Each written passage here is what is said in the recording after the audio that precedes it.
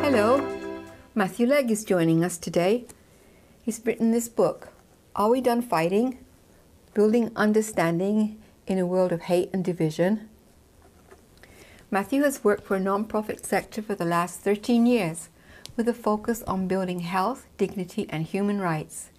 He supported locally led peace initiatives in North America, Latin America, the Caribbean, Africa, the Middle East and Asia. He served as a volunteer, a coordinator, board member, and full-time staff member. Since 2012, Matthew has worked with the Canadian Friends Service Committee, the Peace and Social Justice Agency of Quakers. In Canada, Quakers are widely respected for their efforts to prevent war and transform conflicts. Matthew's fascination with how diverse cultures organize themselves to address different challenges led him to a degree in anthropology from the University of Toronto. He served for 6 years on the board of directors of the Ontario Council for International Cooperation. This is his first book, and he writes the popular blog, Are We Done Fighting? For Psychology Today. Welcome to BC, Matthew. Hi, thanks for having me. Yeah. I understand you're on a book tour promoting your new book. Are We Done Fighting? Building Understanding in a World of Hate and Division. How has it been so far?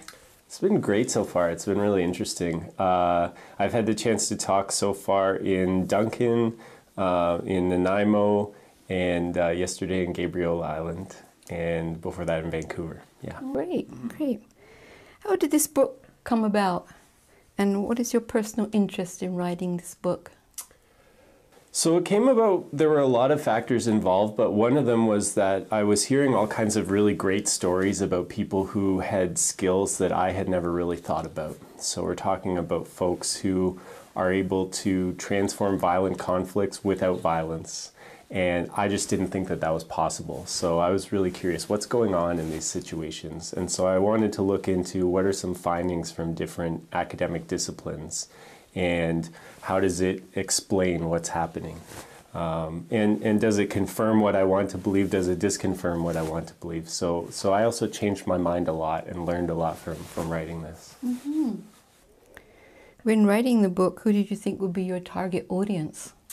Good question. I guess I was writing it for a general audience and actually for the skeptic, like myself as well. So I didn't want to just take any of this stuff that we can have more effective conflicts just based on faith. I wanted to really test it and try to disprove what I wanted to believe, see if there was evidence that showed that people are actually, really these difficult, horrible monsters that sometimes we're told that we are. And the evidence that I found suggests a wide range of phenomena. There was very few things that are all good or all bad. There's a lot of gray area. But what I really learned is that power is totally different from what I thought it was. And we have a lot more power than we might think. Oh, interesting. Mm-hmm. Your book is very well researched. There's about 750 citations. What surprised you the most when you did this research? Yeah, so all kinds of things were surprising to me. One of the things that was really surprising was when looking into findings from every single field, say neuroscience, social psychology, behavioral economics. There's nowhere that I could find something that's just not contested. Like people are disagreeing on everything. Mm-hmm. And even among the very cleverest scientists, they're often having very, to my mind, destructive and not that useful types of disagreements.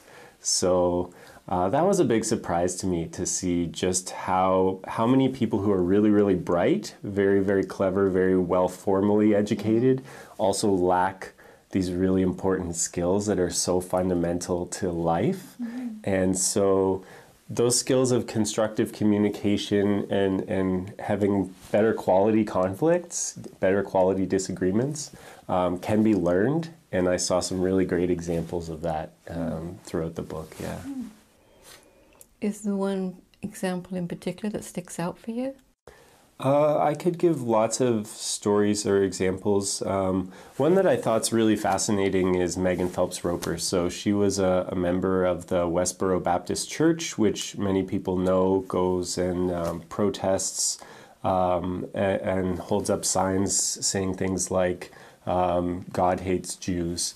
And so considered a hate group by many people, and she was born into that. That was her identity. That was her full community. And people were able to actually reach out to her and have a constructive conversation with her via Twitter. I thought that was just incredible. Twitter? Yeah. And so this ability to connect with people, to touch people, it can happen in all kinds of ways, but first we have to believe that it's possible. And if you had asked me before researching this book, is it possible that you can get someone to leave a hate group just via tweeting with them? I would have said, no, that's not really possible. So there, that's not to say that every time it's going to work. There's always challenges in every situation, and it takes a lot of time in a really serious conflict like that one, where you're trying to actually change someone's whole identity and their belief system. But there are lots of amazing stories of different types of successes. Yeah. So when they did these tweets, so they were just asking her questions, is that how it worked?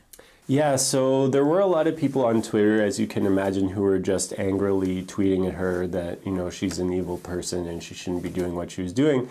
And the thing is, if you believe that what you're doing is righteous, which almost all of us do believe that for whatever reasons, it's very easy to discount somebody who's just saying, oh, you're being evil and so on, because actually they kind of help you to strengthen your identity, because you see yourself as then you're a righteous outsider who's being tarred and feathered or attacked for whatever view you want to hold, right? So those people didn't do anything to change her mind in just attacking her and insulting her. But there were other people on Twitter who were actually being more constructive, and they were showing some curiosity, and they were approaching her to ask and to find out, how did you come to believe these things? And so they weren't just attacking, they were also having conversation about her as a person and building up some level of connection with her. And this was a slow process. It took a long time. Interesting. So your book discusses nonviolent approaches to social change. What do you say to people who don't believe that nonviolence would work? Right, yeah. Nonviolence and social change is a really interesting one, because our common sense would be that governments aren't going to take you very seriously unless you have guns. We're talking about overthrowing dictatorships, let's say, for example. The evidence suggests that not only do social change movements to overthrow a dictator fail more regularly when they use guns, but actually they're about twice as likely to succeed when they're completely nonviolent. So why is that? It seems to be that a big part of this is about nonviolence is considered by the public, whether rightly or wrongly, doesn't matter. It's considered to be more morally acceptable. And so if you are using a more morally acceptable technique, you're going to bring more people on board with you. And when you bring more people on board, they bring their social networks on board. So you're able to get a much bigger movement going, and you're able to sustain it for longer. And the opposite also happens. If you start breaking things or using violence, there's some evidence that suggests that then people's sympathy declines. And so we saw this in a recent paper that was just published about riots in Barcelona, for instance. So when a movement turns violent, it tends to lose public support of the people who aren't already very supportive. The people who are very supportive, they're going to support it no matter what. But if you want a movement to succeed, you need to reach beyond the choir. You need to get those people who are on the fence, and only nonviolent movements seem to do that really effectively, or most of the time that's the case. Within your research, did you find out there was one specific cause for conflict? There are a lot of important causes, and I don't want to try to boil it down to just one. So one thing that I really tried to do in the book is keep it bringing in these different factors, make sure that it wasn't oversimplified, because I think actually one of our biggest problems in a lot of conflicts is that we tend to go into simplistic thinking. So that's very simple binary logic of I'm right, you're wrong, I'm the one, you're the zero. and then we're in total opposition. We're in what's called a zero-sum game, where I can only win when you lose and you only win when I lose. And if we have that kind of a dynamic, that's really promoting a destructive conflict, right? So there are very easy ways to get into that dynamic, and there are actually some very useful and easy tips to get out of that dynamic and have a more constructive and healthy conflict as well. So basically you're saying it's not simplistic, it's very complex.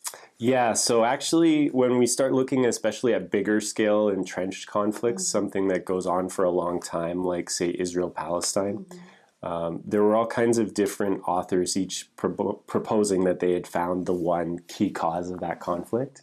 And so when a researcher did a literature review and started compiling what are those key causes, he actually found that there were 57 different principal causes being proposed as this is the one cause of this conflict. So they're complicated, and I think each of those causes is probably relevant.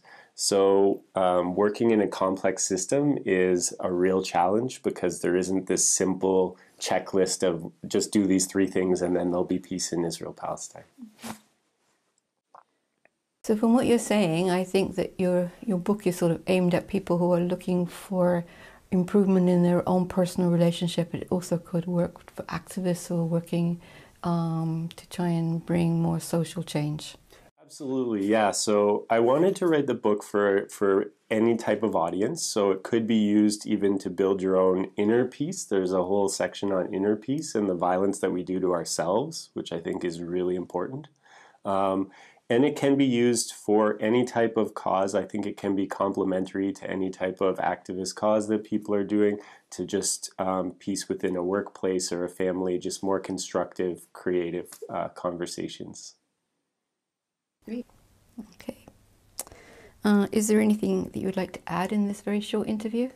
No, just there's a lot of content in the book on all kinds of topics, and I want folks to know that it's really designed to be useful for readers. So the purpose is that you can pick it up and you can make use of it right away. There are short chapters with tips at the end, so you can put them into your daily practice right away. And there's also activities, so you can use it in a study group and really have a rich learning experience, which is, I think, the ultimate goal. If you want to get the most out of the book, then experience it, practice it, do it in a study group, and I think you'll have a great experience.